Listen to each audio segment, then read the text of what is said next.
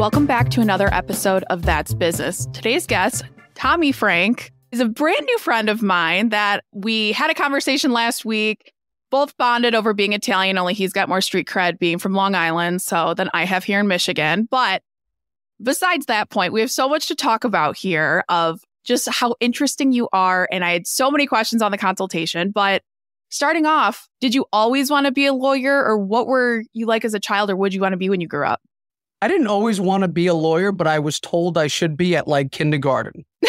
One of the lunch ladies, I don't know what I was quibbling over with her, but she said, you're either going to be a comedian or a lawyer. And I think I ended up being both, but it didn't really, it was never in my mind as to like, that's what I want to be when I grow up until I was like 20. Oh my gosh. And then I was like, maybe this is what I'll be. It wasn't like this burning desire, like I have to be a lawyer, for the good of all or something like Atticus Finch. It was so I forget what exactly happened, but high school was a lot of fun. I had a lot of fun in high school. Like all my friends from grammar school went to the same high school. So it was just like this giant grouping of kids and we were just really there to have fun. My first year, freshman year, I got an award at the end of the year, like never missed a day and never had a detention. Nice. And senior year, I think I got the same award, just the opposite. Like most detentions and most missed days. And it was just like, I would show up to class, figure out I wasn't interested about 5 minutes, and I would say, okay, I'm going to go. Oh, you were one of those. You're like, I'm good. I'm out. But it was like, that's what we all did. And we all like did fine. Right? We didn't fail classes or anything like that. It was just, we figured out what was the bare minimum we had to do. And we did that. And then we just kind of like hung out after that.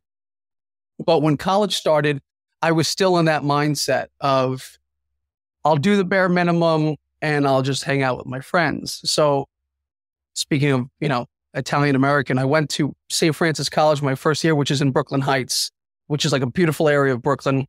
I was going every day with the intention of going to class, but then like my friends would be like, hey, Tom, we just cut the deck. We're about to play cards. And it was like every day it was the elevator to class and like cafeteria where the cards were being dealt. And I was like, I'll go to class tomorrow. I have to ask, what was the game? What was the game of choice? Casino.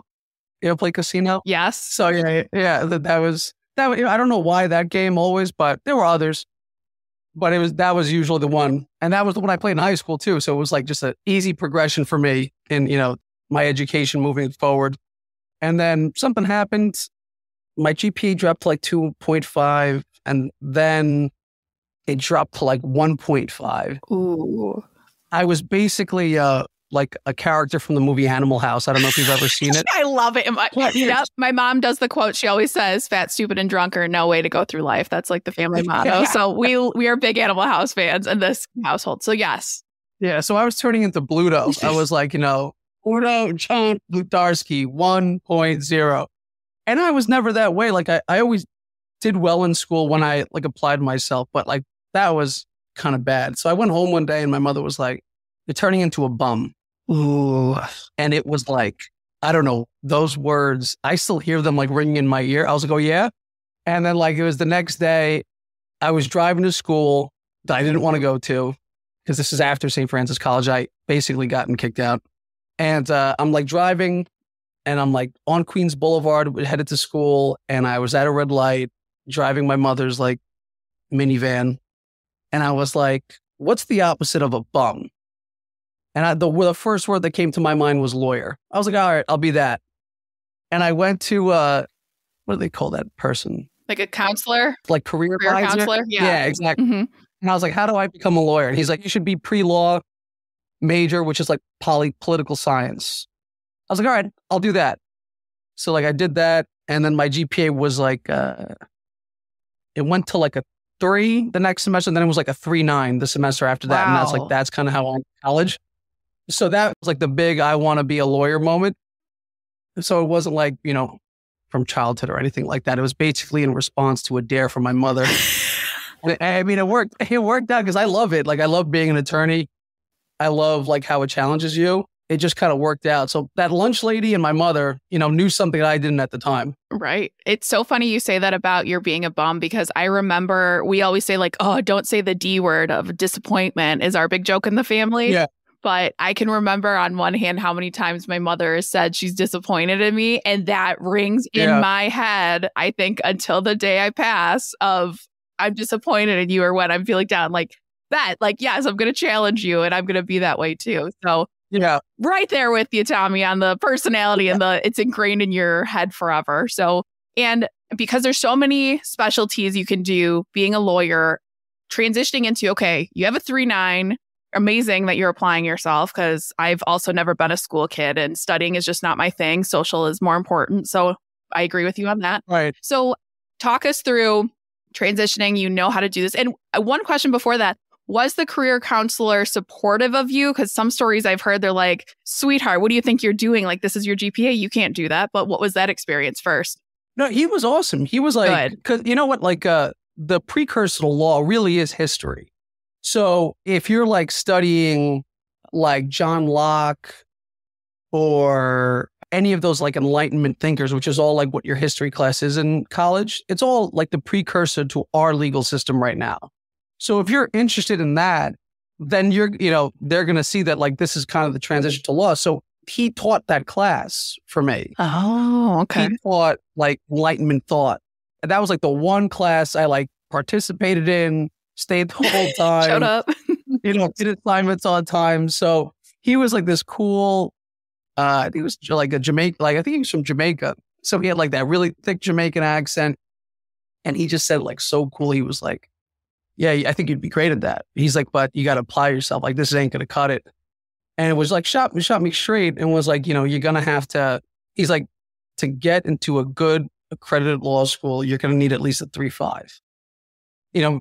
Before you take the LSAT, like you're going to have to get a good grade on the LSAT, but you're going to need at least a 3.5. So that's got to be the mark. So aim higher than that, but that's got to be where you are. Like, John Bluto, 1.75 GPA is not getting recognized unless you get a 180 at a 180. So he was really supportive. I checked in with him after, because I don't remember if he was an attorney, but he had his JD. Mm-hmm. That much I know. So yeah, he was supportive. And that was really all I need was like a little pat, like, let's go, enough messing around.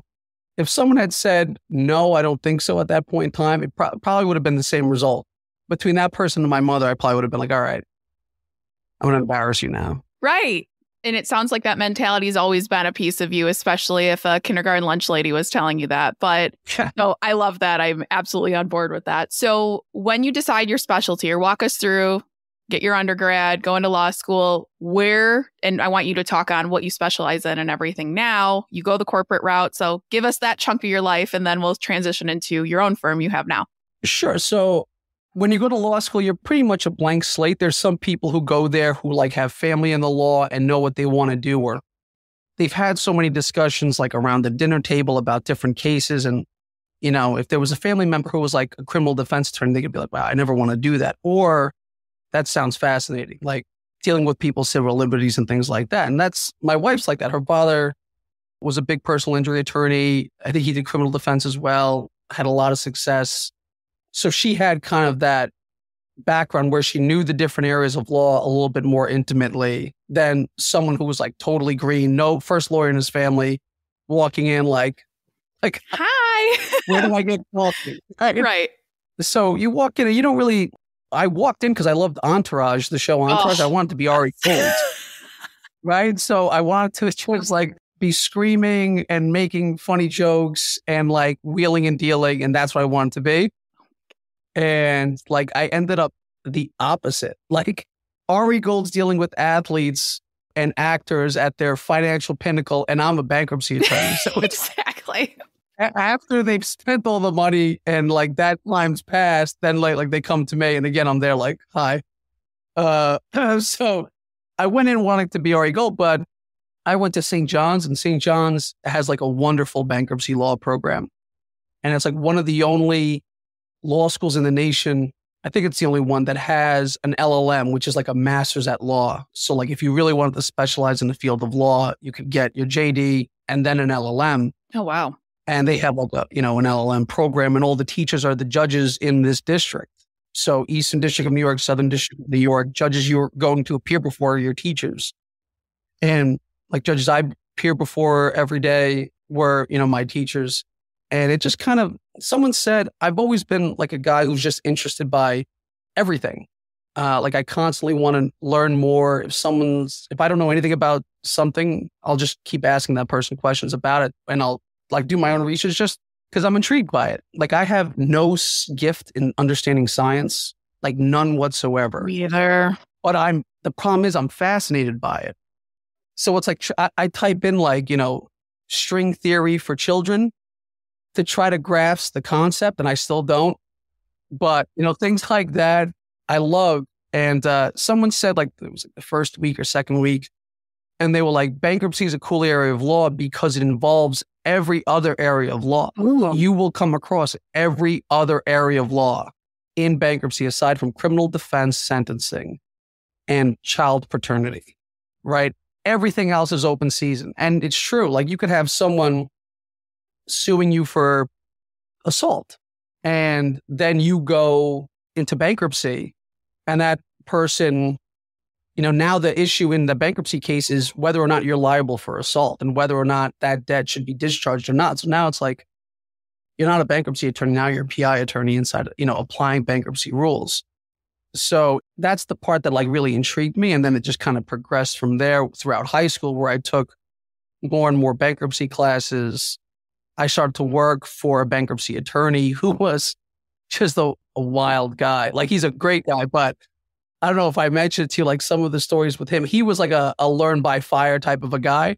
And I told him, okay, listen, I don't want to do transactional stuff. I want to do litigation. I want the me versus you dynamic. I always enjoyed that with sports when I was a kid. I never like took it personally, but I liked that competition. And he was like, all right, well, I don't know how to do litigation, so you're going to figure it out. And this is like, well, this is through law school, right? I'm in law school during this time. So in your early 20s at this time? Yeah. So, and he was like, let's go. And if the work was bad, like he let you know. He was like, he would give you the tools, but there were like certain non-negotiables with him. And it was like, if I asked him a question that I could have figured out the answer to myself, that was a problem. If I went to him with a legal question and I didn't do like exhaustive research on that issue to try to figure out myself, and I wasn't ready for a dialogue with him about that issue, that was a problem. Like if I came in like, I don't want to do work, I want to ask you the question, that was a problem. But if I came in like, dude, I looked everywhere, I did research on here and there and I'm stuck, then he would like sit and spend a lot of time with me and be like, this is where you're missing it. These are the issues you got to be paying attention to. So I said, that's what I want to do. And he just started taking on litigation work. And he was like, I know enough to coach you in the early stages, but after a certain point, it's going to be you. So there was this one case where this is what I want to do. Like this gets me riled up. And it was a case, I don't want to bore you with like bankruptcy law, but. No, I want to hear it. When you file for bankruptcy, there's things called exemptions. And exemptions are assets or portions of assets that the trustee can't touch and creditors can't touch. So like if you go into Chapter 7 and you have assets, theoretically, the trustee who was assigned by the court can take those assets, sell them, and pay your unsecured creditors with them. A poor portion whenever it's available. But if you have an exemption, that means the trustee can't touch that asset. Not to interrupt, but can you like simplify it even more for those that may be listening and know nothing about this, of what counts as an untrusted asset and all? Okay. Let's say you own a home and you go into Chapter 7 bankruptcy. Either federal law or state law will say a portion of the equity in that house. So let's say you have $100,000 in equity. In New York State, you could exempt $170,000 of equity in your home if you're in bankruptcy. So if you go to bankruptcy and it's $1 million home and the mortgage is $900,000, there's $100,000 worth of equity. If there were no exemptions, the trustee is going to be like, all right, I'm going to sell this house, take that $100,000 right after I pay off the bank and disperse that $100,000. But because I have a homestead exemption, he can't touch that $100,000. Okay. Right. So it protects that portion of the equity. It's like it just takes it and puts it in a box and nobody can touch it. So you go through bankruptcy and still have that asset. You don't lose it. right? Because the alternative is you go through bankruptcy and you leave with nothing. So now people are dependent on the state for assistance, which is not like, we don't want to do that to people either. Bankruptcy is supposed to give people a fresh start. So you don't want them leaving. Well, like, oh, great, I have a fresh start, but now I don't have a home and I don't have a car and I don't have cash in my pocket. Like, how am I going to live? It wouldn't make sense. So that's why exemptions exist. But in New York, in order to claim the homestead exemption, the one for your home, you have to live there and you have to own it, right? You have to have those two things just basically. And this lady was a domestic abuse survivor and she wasn't living in the home. So the trustee objected to her claiming of the homestead exemption. And he's saying, okay, this 150 grand at the time, it was less than 170. It increases every 3 years. He said, listen, give me this 150,000. This woman is like domestic abuse. And to his credit, he's not looking at it the way I'm looking at it. He's looking at it as I am a fiduciary. Right. I am like a financial advisor. I have an obligation to the unsecured creditors. I have to make these arguments. I may not like them. It's not for his personal gain, but it is what it is. So I was 3L in law school. So I'm still in law school. And he calls my boss at the time. And this is, the guy who would throw a phone at my head if I was way off base. Yeah. But if I wrote something perfect, he would say that was perfect and that was beautiful and thank you, great work, right? He gave credit where it was due, but if you messed up, he let you know. So he called my boss and was like, hey, I filed an objection to the exemption, right? I filed my objection to your claim that money belongs to your client. And if you oppose it, I think it's sanctionable. So my boss goes, well, I'm going to have Tommy take a look at it and we'll get back to you. And he's like, yeah, tell your little law clerk, the verbatim, tell your little law clerk. And this man is a seasoned trustee who I respect, right? But this was the words, tell your little law clerk that if he prepares an opposition, you file it, I'm going to seek sanctions, which basically means you submitted an argument to the court that has no basis in law or fact. Like, do you hear about that case where the attorney submitted like AI generated cases? Yes. The court sanctioned it because you submitted something false to the court. There was no basis in fact or law. And what are the repercussions of that? Usually a monetary fine. Okay. It's dependent on the circumstances, but like that guy who submitted the false cases was sanctioned $5,000, mm-hmm. right? So it's usually not that big of a deal, relatively speaking, but you just don't want to be sanctioned, right? You don't want to be known as someone who submitted like something that was frivolous. So I'm sitting in his office and I'm red hot, like steam's coming out of my ears. I was a little bit more temperamental when I was younger. And I was like, put him on mute. He puts him on mute. I go, tell him I said to go. You can swear on here. We don't care. And I was like, tell him I said go fuck himself and that the opposition is going to be on his desk Monday morning. It was Friday, like 5 p.m. And he goes, I'm not going to say that. He takes him off mute. He's like, we disagree. You're going to have your opposition Monday morning, right? So that like all weekend, that's like 8 a.m. to 9 p.m., Saturday, Sunday. Op was ready Monday morning. My boss filed it. There was all like, we ended up like getting her a really good settlement. Good. But at the time, of course, I couldn't argue it because I wasn't admitted. But my boss said, he was like, that was the most intense argument I've ever been a part of. Like, I had sweat rings around my, my button down. Like, and he was like he would lose his temper, but typically not in court. Right. Like, he was like very together. That scenario, it was like something connected all at once. It was like, I enjoy the fight and I enjoy proving someone wrong. And like every once in a while, those two things will happen at the same time for someone who really needs it. And it's like, this is what I should do. Right. And like, it just, something went on then. And I still think that case happened 12 years ago at this point. And that's still somewhere in the motor that is me. That case, like somewhere there.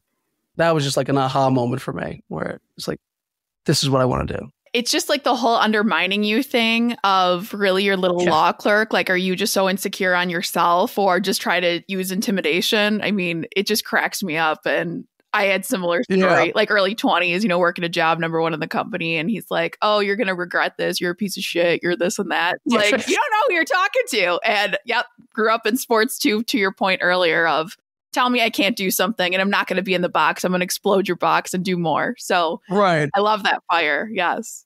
I don't know. I watched Rocky a lot as a kid. So I think that's where it comes from.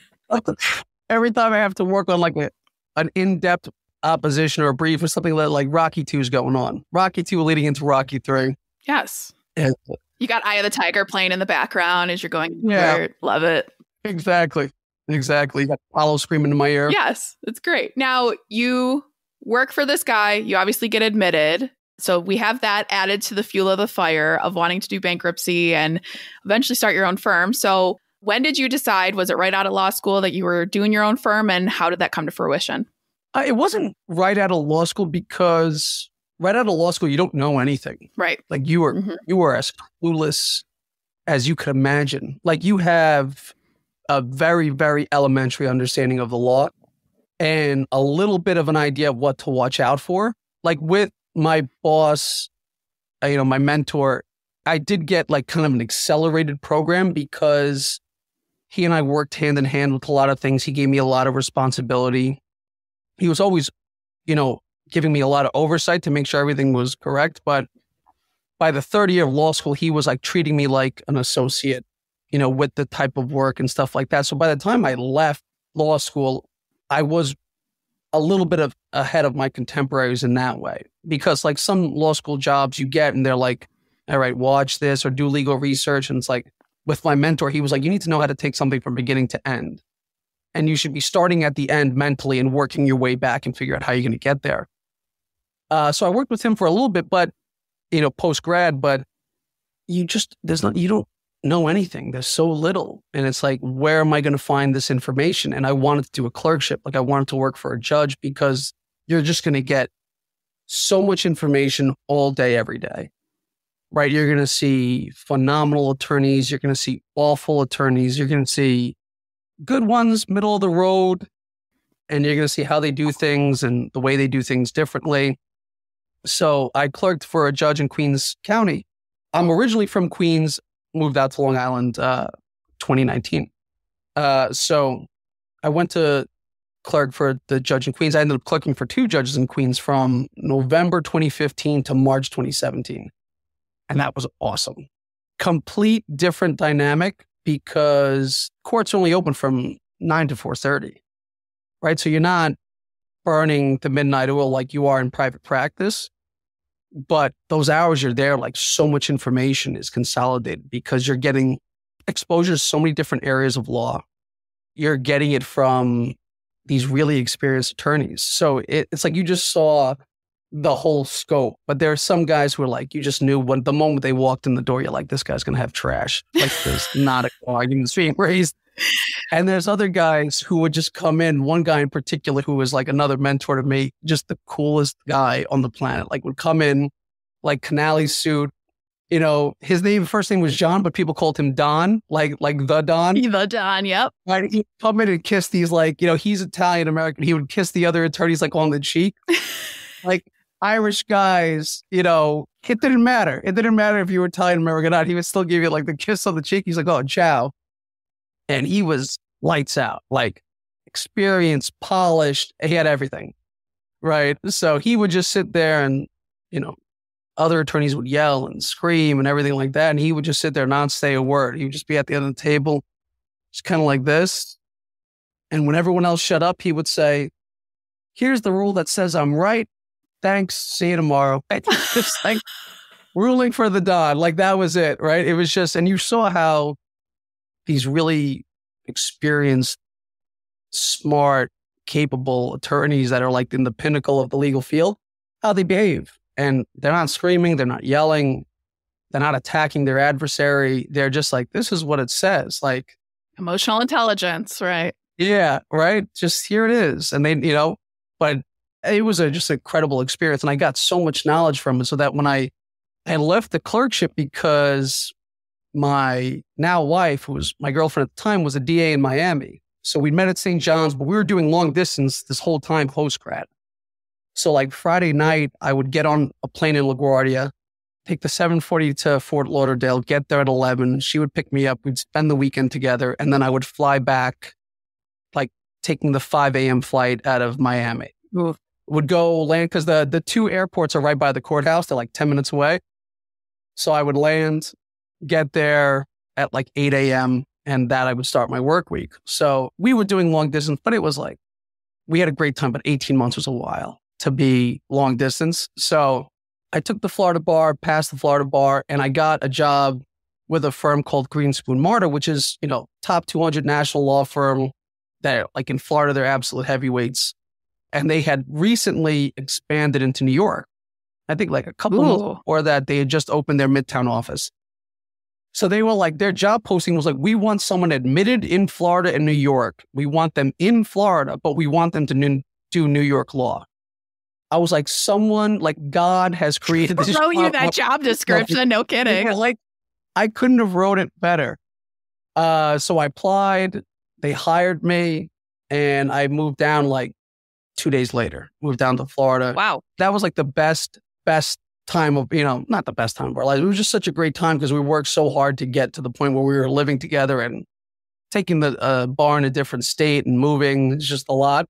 So yeah, worked there. So now I'm in Greenspoon and we're doing a lot of like financial services work. So like foreclosure, issues with banks and stuff like that. And I'm just doing New York law, right? I'm doing it in Florida in Fort Lauderdale. And it was great. I love Florida. We lived in Coral Gables and it was like, when we moved back, I was crying. I'm sitting in Fort Lauderdale, like sobbing like a child. And everyone's like, this guy's losing his mind, right? I'm in a full suit because I had court early in the day with like my life and luggage, right? Because Amanda had already moved up because her job in New York started sooner. So I'm just like, guys, I'm just having a close of chapter moment in my life. So just, give me some space. I'm good. Yeah, I'll be fine. Just give me a minute. But yeah, we lived in Coral. I loved every part of it. And then we moved back in like November 2017.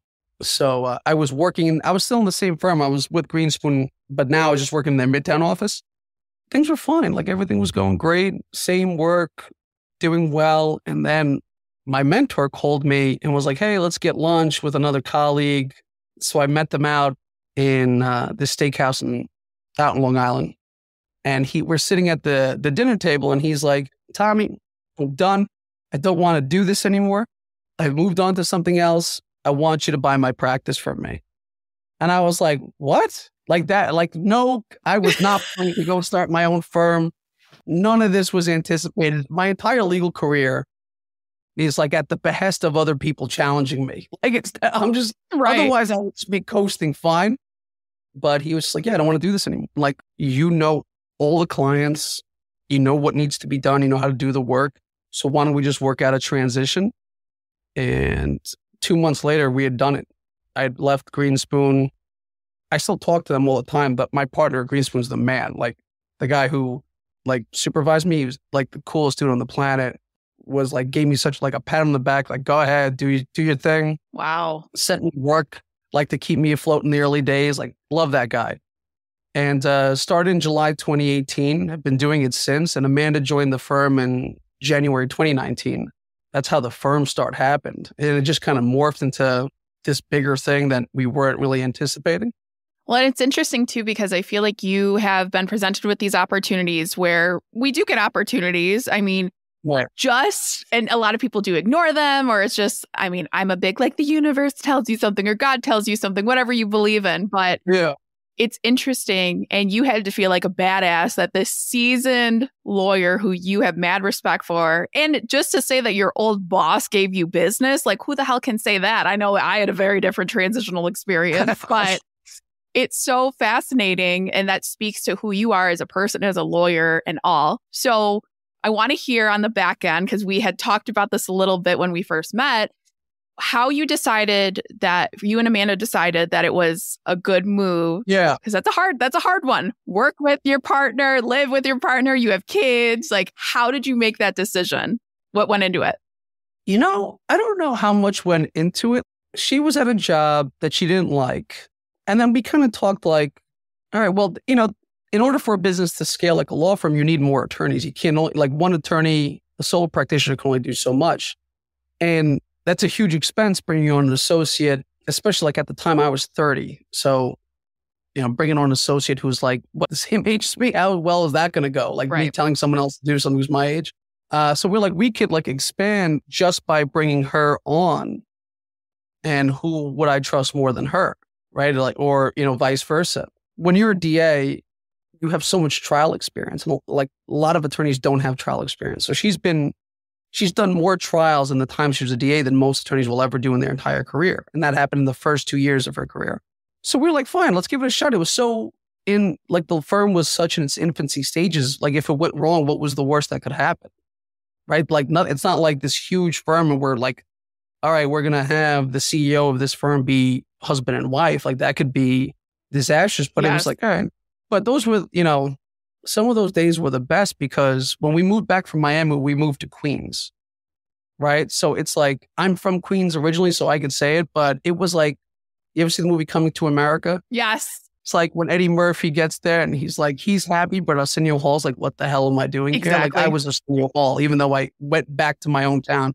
And I was like, this sucks. So we were just trying to make the firm work, and you're just trying to pay your bills when you start a firm like that. Like you're just trying to keep things afloat.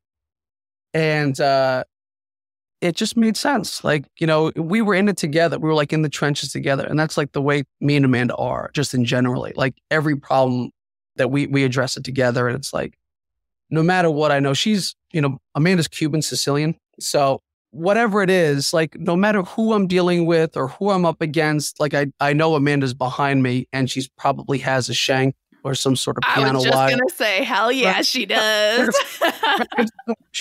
When that's your partner, like you really don't have concerns from a business level. Because if for someone who's a bankruptcy and commercial litigator, all you see is partnerships that fall apart because of fraud by one of the shareholders or something like that, where there's, stealing corporate funds. Like I don't have to worry about that. If she's stealing, where she putting them? News to me, right? Right. So like in what account that I'm unaware of. So there's just fundamental trust there.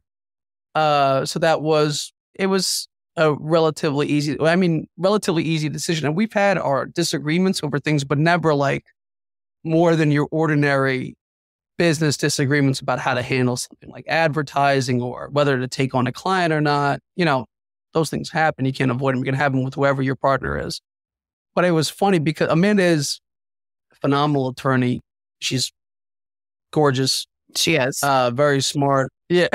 And, but she's forceful about like what she wants. So it was funny when we were starting the firm, her family is very Italian American. They're like, Tom, all due respect to you, I'm ready for it. Yeah. But Amanda gets her way. Right. So like, and this, it's like coming from her uncle and her, like Amanda's family, the way it's set up is her mom is like 12 years younger than her aunt, who's Amanda's godmother. So she has cousins who were first cousins who were like 50 and Amanda's 33. Right. So they're at the same generational line, but their kids are 20 and we're 30, mid 30s. So we're like right in the middle, which is like makes like an awesome family dynamic. Cause it's like at parties, it's like, them, us, and the kids, even though they're not kids anymore. So they said, they're like, Tom, like De Niro from Goodfellas, just like, Tom, we love her, but she gets her way. And I don't know if you have the tools to make her see your way. I'm like, it's going to be all right. Like, I can reason with her. And it was just it was the funniest thing. But we've always been able to eventually get eye to eye on all major issues. And whenever I make a decision that's like, this is my call and I'm going to do it anyway, I always end up being wrong. Like I should have just listened to her. Right. Literally every time I'm like, what the hell was I thinking? She's going to record that piece of the podcast and she's going to have it on repeat forever. Yes. Yeah. They should have to go and have that out there. Now, of course, you live together, you work together and everything. Obviously, it's not work all the time, but how do you, and I'm speaking at this from an entrepreneur standpoint, I mean, it's hard to turn off. And especially if my partner was my business partner too, I don't know that I could personally turn it off and be like, ooh, I have this idea, because I think of ideas at 11 p.m., 2 a.m., whatever that may be. Right. So how do you differentiate work, life, I mean, not to say work-life balance because there really isn't one with an entrepreneur, but how do you do that? What's that dynamic? It's tough. It took a long time to get to a point where we were like not calendaring time for one another, but almost doing that. Right. Especially younger, I would work until like my body just gave out. Like I would just keep working. So like I don't have hobbies, still don't really. And it's like, what are you going to do? And I said to my brother, like, there's something wrong with us that we can't like enjoy downtime. Cause I'm like, what would you do with downtime? He's like, I would probably get ahead on work. And I'm like, that's exactly what I would do. And that just, when you're, mid-20s, no kids, not married, you could do that then. But mid-30s, 2 kids under the age of 4, and a marriage, like all those things need time and attention. You can't just keep working all the time. So it's more like just certain times are like sacrosanct and you don't work during those days or those times. So like if it's Friday nights we have date night, for a while it was hard to get like childcare because of COVID. Right. So you didn't want to like leave you didn't want to go out. You didn't want to welcome someone into your home because you didn't know what was happening, especially when the kids are so young or Amanda's pregnant. Like it was a weird time. So for a while we just had like no escape. And anyone would tell you that, like young parents in that time would tell you it was a tough time. But eventually we got great childcare and they were like tranches to it, like backups in case like someone gave out. Oh, good. Mm-hmm. Now we have like our date nights and I try not to work past 7 p.m. on weekdays now. Like sometimes it'll happen, there's a deadline or something, you can't avoid it. But we usually try to like block off that time to just like hang out, watch a new show or just, shoot the shit with one another. And weekends, we both really try not to work, right? Take the kids for breakfast and take them to the park and stuff like that. We try to like you don't have to work during those times. Some people, if there's an emergency, yeah, but it should be rare. It shouldn't be all the time. So it's really like, it actually came to me after like seeing a therapist because I was like, there's something wrong that I like I'm tying my self-worth to my success. So like as a litigator, you're going to win and you're going to lose. It's like an app. Like no matter how, if you were the best hitting baseball player ever, you're still going to be unsuccessful like 65% of the time. So if you're tying your identity to your success, like you're going to have like a crisis. So I realized that I was like, I have to walk this back. Like I have to get away from this. And, one of the things my therapist said was like, you need to stop. Like work is all or nothing, like all the time for you, no matter what. Like if you have spare time, let's work. If you feel anxious, let's work. Like it's your response to everything. You have to stop doing that. And your response when you're kind of like, and every entrepreneur knows that, like when you're so tied up in what you're doing, you start to like lose, you're not present, right? You're not present in what's going on in your life. And when that happens, you start to drift and it gets worse and you have to ground yourself. Do whatever works for you. And she's like, you need to ground yourself in your family. Like instead of when you're anxious, don't work more. Sit down, put your phone away, have dinner with Amanda, hang out with her, play with the kids. Like that'll bring you back. So it's like that trial and error led to a place where it's like, all right, that's not the answer anymore. If I'm like jammed up at work and can't see past legal issue, I shouldn't work more. I should like take a step back.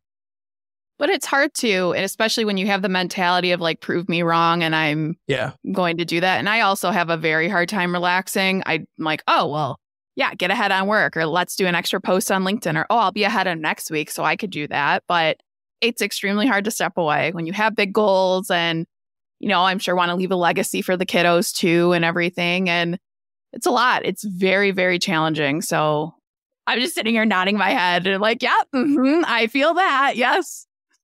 Right. I wish I had like a clear-cut way to do it. Like working out obviously helps. Like if you could get, I know Arnold Schwarzenegger would kill me if I said this, but it's like I just have trouble finding the time because he was like the Pope and the president work out. They could find the time. You could find the time. And he's right about that. But they have boards of advisors and they have hundreds of people working for them. It's different. Like during the summer, we'll go to LBI, which is like it's Long Beach Island. It's like the South Jersey. And it was like a week we were there. We usually go for like a week. And at the end of that week, I realized like I didn't feel anxious once. Ooh. And I was still working during that time. Like light, but like still answering calls and emails. And I was like, what was the common denominator the whole week? And it was because like we're on the beach, I'm constantly looking at my kids to make sure they're not by the water or not, eating a pound of sand. And it was like, I had to be present that whole time because like at risk of my kids' safety. And I was like, that was it. That's the key. Like you just have to do things every single day to like, obviously it's easier on vacation, but you just have to do things every single day to like, just keep yourself grounded and present, whatever it is, and just so it doesn't slip away from you. But it's tough. Like that's a constant battle. Well, and I think it's different too, because I've had some friends or some people that aren't entrepreneurs, not to say we know better than them, but I've had some people that are like, well, you shouldn't look at emails on the weekend or you shouldn't work. You're on vacation. Like I'm going to Florida actually tomorrow till Friday. Nice. And they're like, oh, well, you should stay away. I'm like, no. You don't understand. It helps my anxiety to know that things aren't on fire. Right. If I could spend a half hour while, in your case, like kids are taking a nap or whatever and just knock some stuff out, it will help me better so I don't feel like I need a vacation from my vacation. That's the difference. Yeah, exactly. You got to stay in touch a little bit. You like this complete disconnection is not happening. Like that's not going to help you.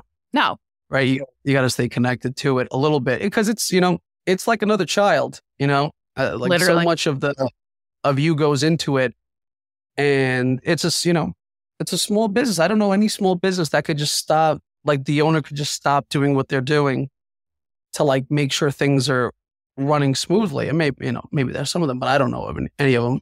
Maybe because I'm a bankruptcy attorney.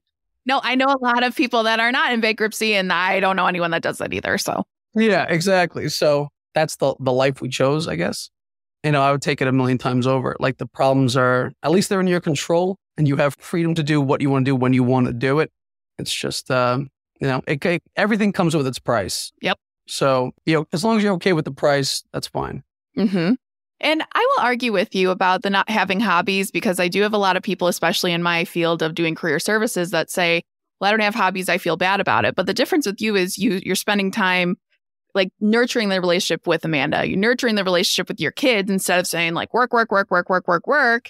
That's a full-time job. That's 3 full-time jobs on top of the job you already have. So I think it's when people do have like, how do you not have hobbies or anything? It's like, okay, but how about you check your relationships with the most important people in your life and how are those actually going? Yeah, it's good. That's a good point. I feel better now. Thank you for that. You're welcome. I have 2 psychology degrees, Tommy. It's fine. It is like, where would you fit in? Like we used to belong to this golf club in Manhasset and we like stopped going to it because they're like, oh, why? You like there? I'm like, what are you talking about? It was a half hour there, half hour back. Golf rounds, 4.5 hours. And we have 2 kids on the age of 3 there. Like what? I'm just blocking out 6 hours a day and it's never just 6 hours. So it's like, why would I do that? And it's a good point. I'm investing in those relationships rather than picking up like a hobby that's not going to get me anything. No. The way someone said to me was like, a hobby is devoid of productivity. Like it's not to be productive. It's just because you like doing it. And it's like a form of self-care. So it's like you're doing something just because it makes you feel good. And that's its only purpose. And if you're telling me you can't do a hobby, you're telling me you can't do something that's just for you. I'm like, shit, I don't have any hobbies. Damn it. Right. So it's like, what do you say? Like, wow, well, I really don't, and that's where it comes in. It's like, someone was saying it the other day, like everything I do is productive. Even if I say I'm doing something like, oh, I'm just going to read. And it's like, what are you reading? It's like, oh, you're reading, about business or something like that. It's like everything is towards this thing that is secretly the only thing you care about, aside from family. Okay, I'll stop putting reading on my hobby list as I'm reading like why most small businesses fail right now. And and when I write, it's towards the book I want to write one day. So exactly. Okay, now I feel worse. So thank you, but no. Hey, we gotta, first step to a problem is identifying there is one. Yes. That's what it is. Right. And it's funny because I think growing up, at least in my household, was very much like, oh, you're sitting on your ass, clean your room, do this, do that. Like we were go, do this, do that. Played 3 sports up until junior year of high school. So scheduling was very much like that. So we didn't really have downtime. And, being social, I was like always out with friends, always want to do this. So I don't know how to relax. I know that. Yeah. Yeah. It's good. Like it serves you. Something, I was born with like this genetic condition called cystic fibrosis, which is like, it's rough, but like they basically cured it now. But don't tell my doctors I said that. I won't. Secret safe. He didn't cure it. Wait, But basically, it's like when I was born, they told my parents like he's gonna not make it till 18. And then when I was like 5, they're like, all right, he'll make it to 32. So much of my day was just productivity, like be healthy, like work out, exercise, like everything was towards this end. So I was talking about it once, and they were like, listen, your job for the first 30 years of your life was survival. And it was like, now you just want your mind to switch and be like, I'm going to do this thing just because it's fun. It's like, that's not how you're hardwired now. No. Like, 30 years was this, right? So like same thing, like your first 18 years of life was like, boom, boom, boom, boom, boom. It's like the groundwork's been laid. How are you going to shift it now? You're not going to. Yeah. It's just not happening. Exactly. That's okay. That makes sense. Jeez. You're just so, I could like, this could be a 2-hour podcast. Like this, I'm like, so funny. But as we wrap this up, so we keep listeners under an hour here, what advice do you have for listeners? My advice for listeners would be, like from a legal perspective, like call an attorney sooner, right?